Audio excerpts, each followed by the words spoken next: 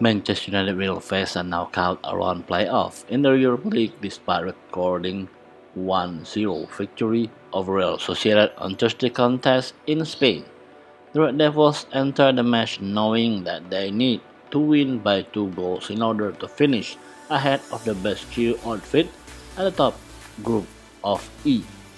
The two teams have ended their group stage campaign level on points 15 and also boosting the same head-to-head record, but Real Sociedad's superior goal difference has allowed them to ultimately advance to the knockout round, while Manchester United will have to face the Champions League dropout over 2 legs in February, with Barcelona and Juventus possible opponents in Monday's draw.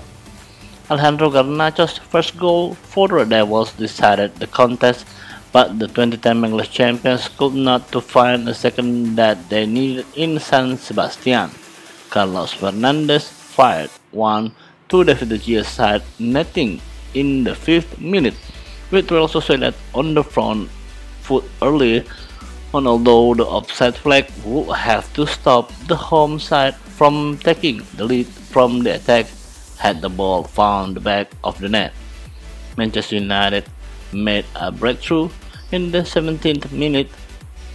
and the contest when Cristiano Ronaldo's brilliant pass released Garnacho and the youngster picked out of the back of the net with an excellent finish.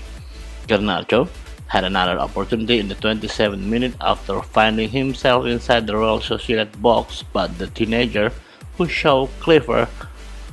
feet to work the space, fired over the crossbar. Purple Marine hit one from distance in the 32nd minute as the home side looked for the break. There was to be no second goal for the Devils, though despite some late panic inside the home side box, with Real Sociedad qualifying for the knockout round on goal difference, leaving Erik ten Hag's side needing to negative a 2-leg knockout round playoff in order to progress in the competition. Next up for Manchester United is a trip to Aston Villa in the Premier League on Sunday, while Real Sociedad will welcome Valencia in the La Liga on the same afternoon.